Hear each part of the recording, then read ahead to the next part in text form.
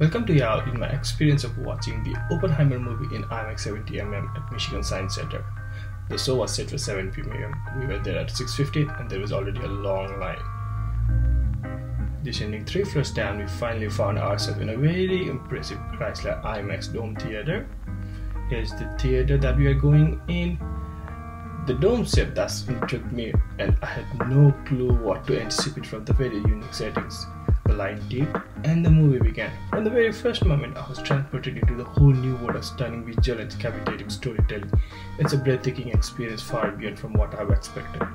After the movie, we had an opportunity to explore the IMAX technology and see the projector responsible for bringing this larger-than-life experience in the Dome Theater.